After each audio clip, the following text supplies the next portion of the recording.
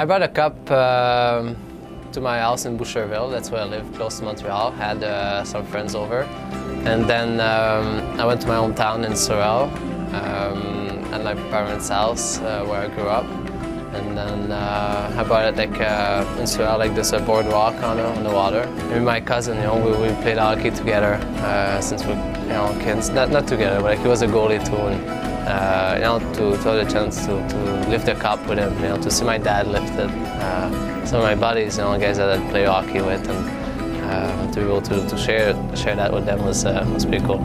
Yeah, I had some problem.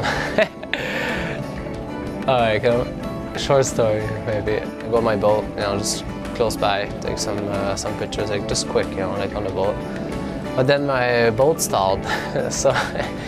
And the current is pretty strong, so we're kind of just drifting away. I couldn't start it, anything. There was like the rope for my boat, the one thing underneath, and got stuck in the propeller, But yeah, before I figured that out, it took a little while, so I got a little late on schedule. So then I get back to my house, and I was waiting for a bus, to take home like maybe 12 friends, like school friends, and we're all driving together to Sorel. But then the bus broke down. So we were late, and then we just jumped in a couple cars and drove down. I wanted to go to McDonald's just to have some nuggets and fries in there with ketchup, dip it in.